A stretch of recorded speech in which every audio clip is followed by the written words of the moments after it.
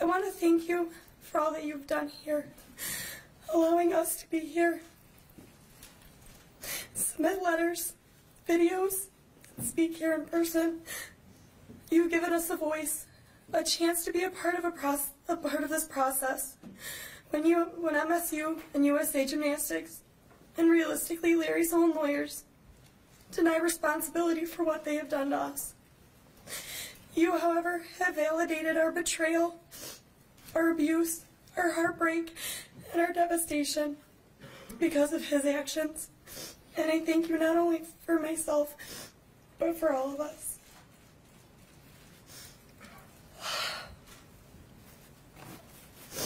I remember getting my coffee the morning it hit the news. I remember because I never have the TV on in the morning. But that morning, I had a little extra time and I flipped on the news. I remember them describing Larry.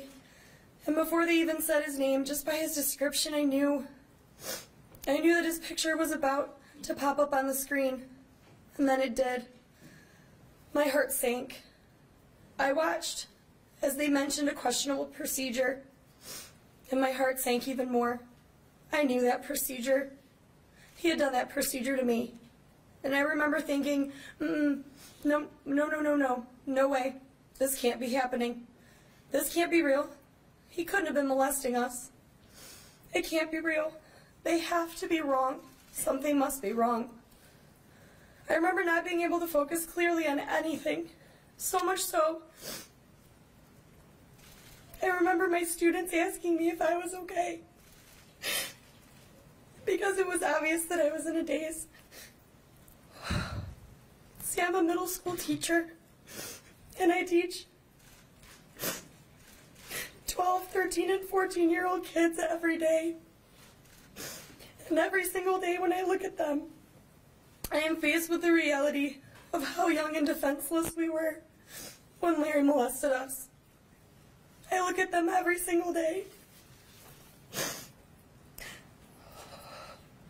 I look at them every single day and I think to myself, I am their safe place, I am their protector, I am their fighter, I am their encouragement, I am their motivator, I am their rock.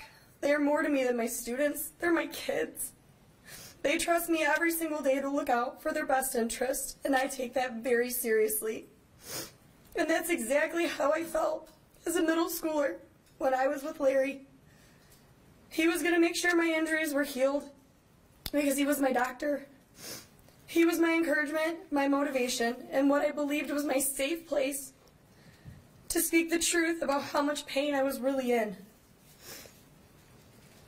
To know now that he took those beliefs, he took that trust and used it to molest not only myself, but over 140 young girls is something I still can't comprehend. I still can't think about without crying. We were just kids. We were just kids. I remember meeting with my former coach, Tom. This is Tom. About what was going on with Larry in the news. I was trying to come up with a way to defend Larry so that it couldn't be true and it wouldn't be true. It just could not be true. Not Larry. I remember the heartbreak on his face when I told him that I had had the procedure done a couple times. I remember him asking if Larry used gloves. And if you're wondering, the answer is no. No, he did not use gloves. And yes, I remember, because I still remember the feeling of his hands. I still remember flinching from his touch. And I still remember him saying, "It's okay. I know you're not used to being touched there, but it'll feel better." I remember at that exact moment I realized I'd been molested by somebody I trusted, that I was one of the gymnasts he had abused, that my life was never going to be the same, and that it was true.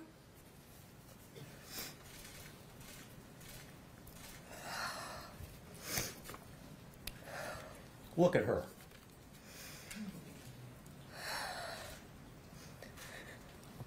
I realized that I was one of the gymnasts he had abused, and that my life was never going to be the same. I remember seeing the devastation on Tom's face when I said no, that he hadn't worn gloves. And I remember Tom taking a minute to collect his thoughts and proceed by saying how sorry he was. Because, see, Tom was one of my coaches. Like all of our coaches, he was our protector. They are our fighters and our encouragement, and our coaches are like our family. And they couldn't protect us from him. They couldn't protect us from him, and it isn't their fault. And they know that, and we know that. But it doesn't take away the hurt, the betrayal, and the devastation that we all feel because of him.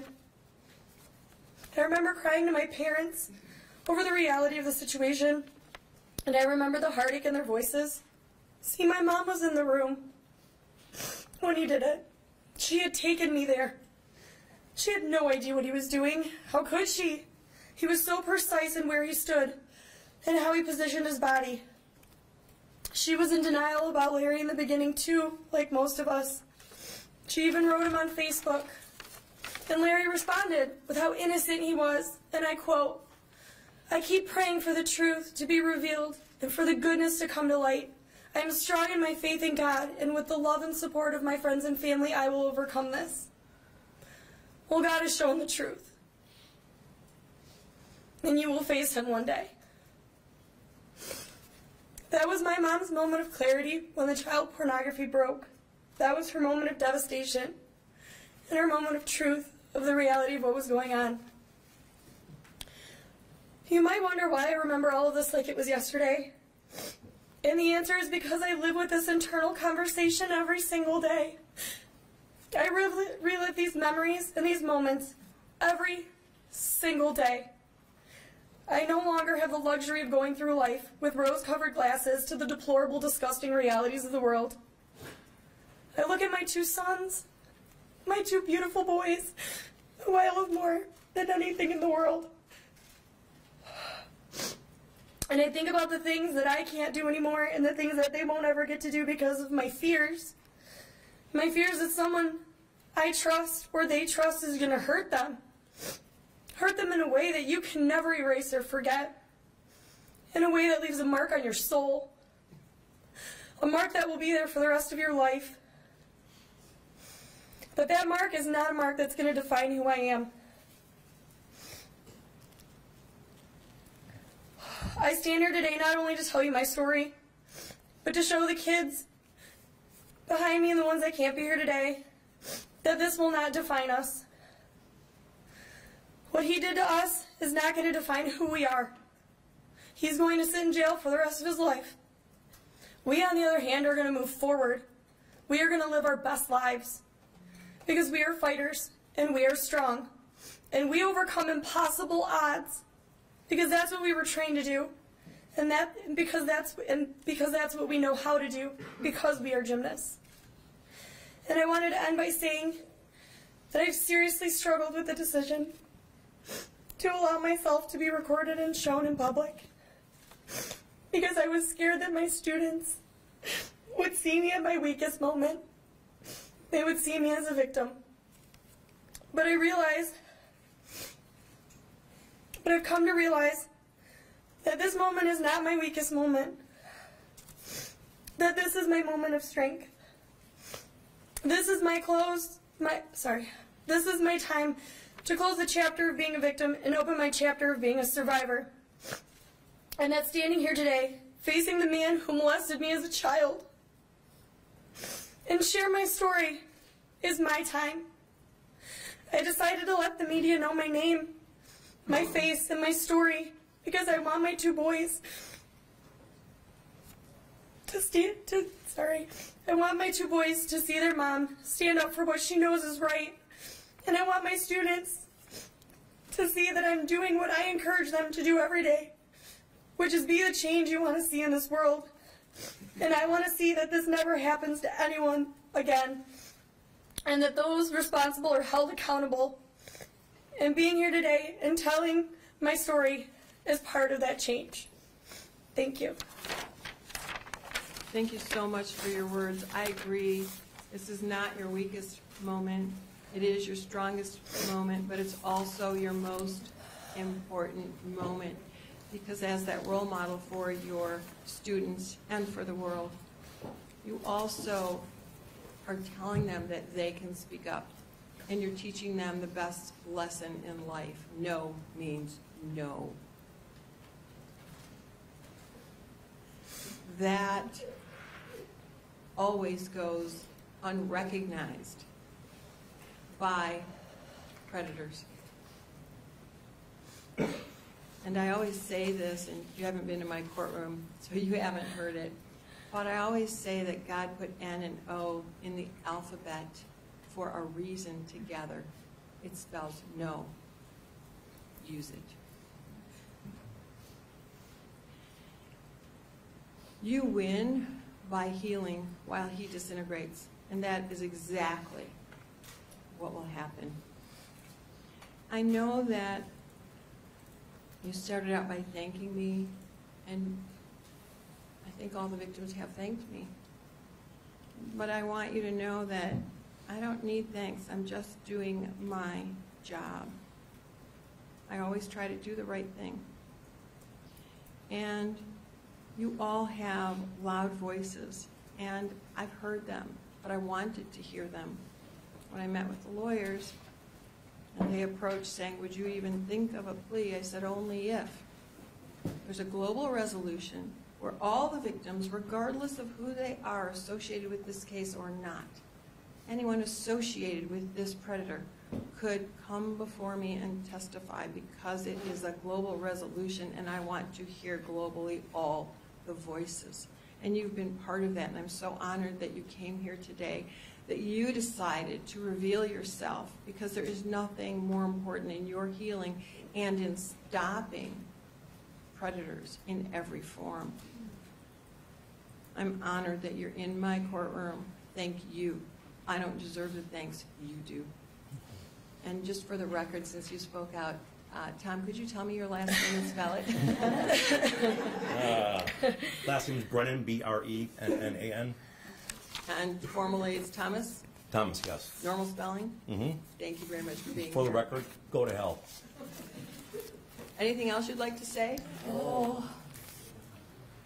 Me? You. You're here, sir. You spoke out. I'm allowing you an opportunity. You seem to have a few things you want to say. I think the world probably wants to hear, and so do I. I have a different relationship with Larry from the standpoint that I was a coach for many years. I'm also an exercise physiologist. Exercise physiologist? Yes. When I graduated from grad school, he was an advisor of mine. He's been a mentor of mine. I've done clinics with him for years in the past, and I've probably sent well over 100 kids to him over the years. So the guilt I feel for that is hard to fathom. So he didn't only deceive these girls, which is, honest to God, that's the worst of the worst, is what he does to these girls. So they have the voice. But what you did to everybody else who trusted you and sent girls your way is disgusting, reprehensible, unforgivable. That's all I gotta say.